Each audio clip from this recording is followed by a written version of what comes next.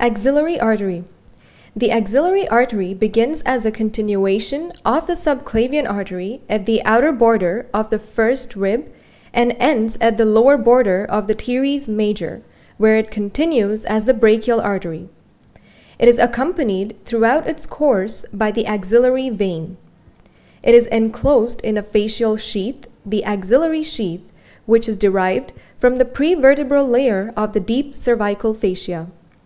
It is split into 3 parts by the pectoralis minor muscle. Relations of the artery. First part.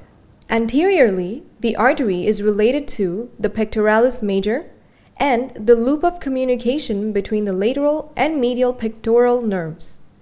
Posteriorly, it is related to the medial cord of the brachial plexus, long thoracic nerve, and first digitation of the serratus anterior muscle. Medially, the axillary vein, and laterally, the lateral and posterior cords of the brachial plexus.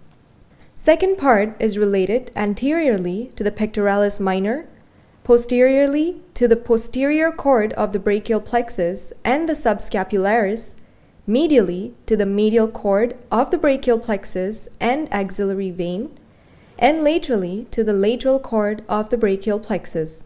The third part is related anteriorly to the medial root of the medial nerve, posteriorly to the radial nerve, axillary nerve, subscapularis in the upper part, teres major in the lower part, medially to the axillary vein, medial cutaneous nerve of the arm, and ulnar nerve, and laterally to the musculocutaneous nerve. Branches of the axillary artery. Superior thoracic artery arises from the first part of the axillary artery.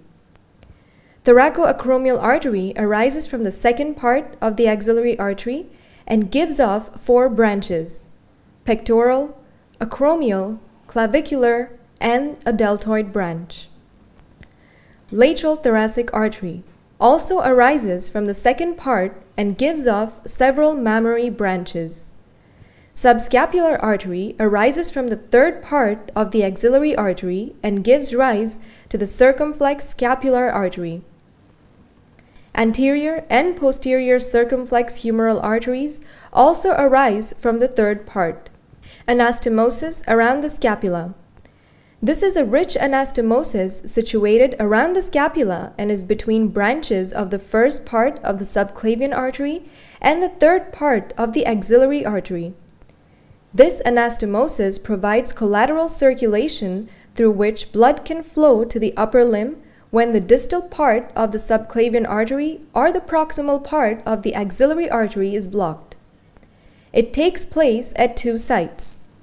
Around the scapular body. Here, anastomosis occurs between the suprascapular artery, which is a branch of the subclavian artery, circumflex scapular artery, a branch of the third part of the axillary artery, and the deep branch of the transverse cervical artery. Over the acromion process. Here, anastomosis occurs between the acromial branch of the thoracoacromial artery, acromial branch of the suprascapular artery, and acromial branch of the posterior circumflex humeral artery. Clinical correlation. If there is blockage anywhere between the first part of the subclavian artery and the third part of the axillary artery, the scapular anastomosis ensures adequate circulation to the upper limb.